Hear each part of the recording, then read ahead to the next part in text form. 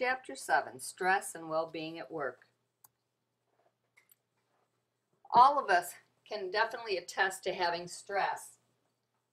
Managing this class, another course, work full-time, part-time, or at home, and family obligations.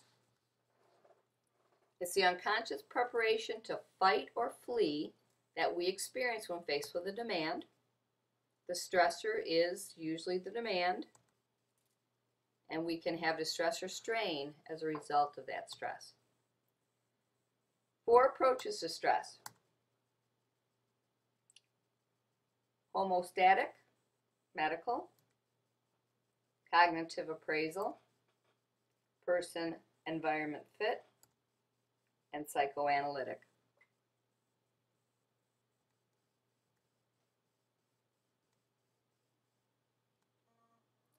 Homeostasis is our steady state. When that changes, we have that fight or flight response. Cognitive appeal approach looks at our psychological and cognitive aspects. Cognitive being thinking, and stress that it's a person-environment interaction.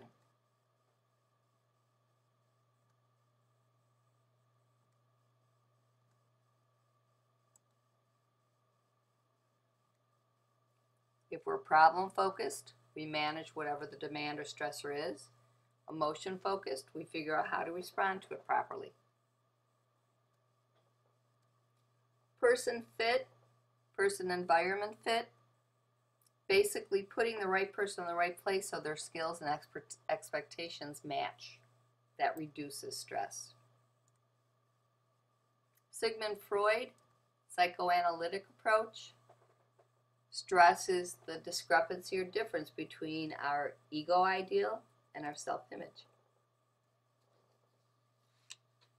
The stress response, our body releases chemicals.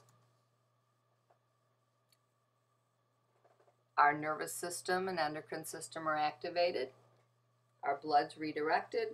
We're more alert. I'm sure many of us can add more demands than this list shows. Task demand, career progress, poor leadership, role demand, trying to be too many people to everybody. Eustress is a healthy and normal stress, but you have to balance the benefits of that against the cost of distress. The Yerkes-Dodson law basically looks at how we perform.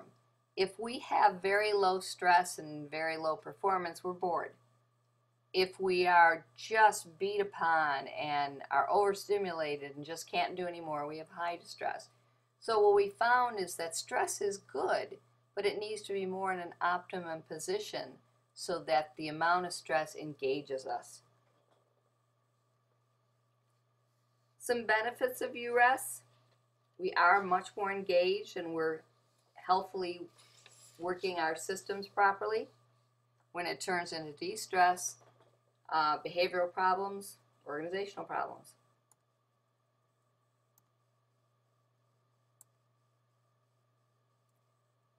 Very newsworthy information: distress with medical illnesses resulting, behavioral problems, and work-related psychological disorders. We think about individuals under stress, but organizations are also in stress and can be distressed. Problems with absenteeism, poor product, bad product, resulting of lawsuits, money impact.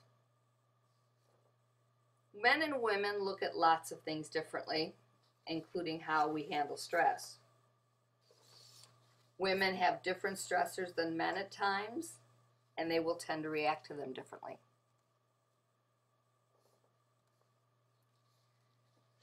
Probably you've most all heard about type A and type B personality.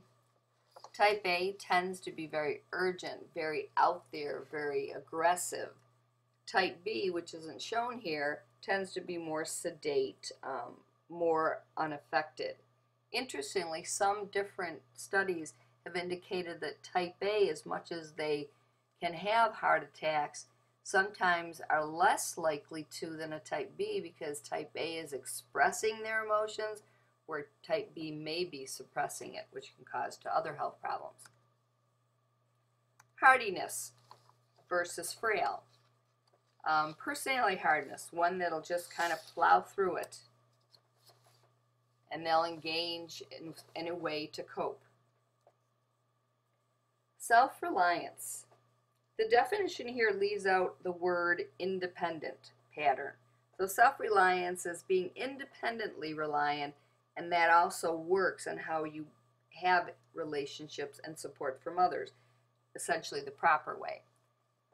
3 forms of attachment: self-reliance, counterdependence, and overdependence. The bottom 2 can have some drawbacks.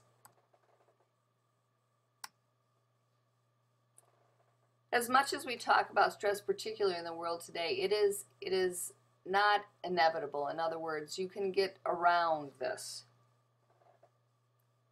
Many companies are looking at putting all sorts of wellness programs in place to help their employees.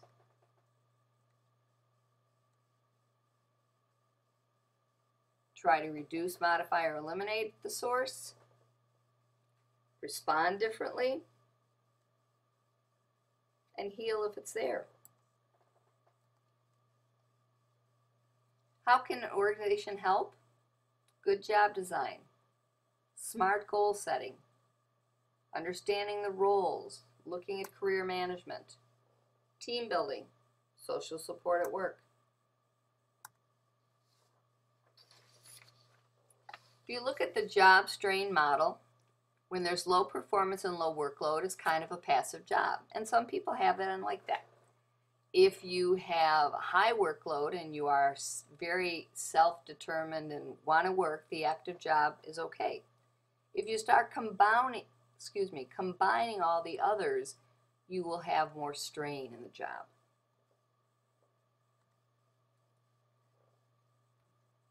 Social support, whether it's from the organization, family, organizations, churches, clubs, professionals, these are all things that will support and help with stress. So what can we individually do? Big one in my mind is positive thinking. Exercise, diet, relaxation, which I don't always practice as much as I should. And then opening up and getting professional help when necessary.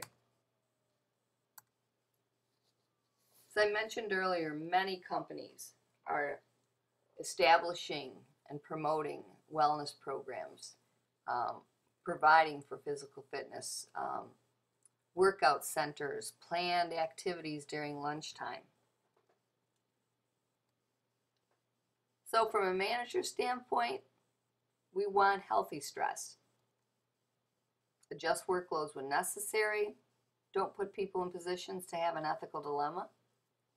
Be very sensitive to diversity, which can be a stressor. Realize that most of us don't work to live. We rephrase that. Don't live to work. We more or less work to live. Help people adjust to the changes in the technologies and the business setups. Be sensitive to those signs and be aware. Use preventative stress management principles.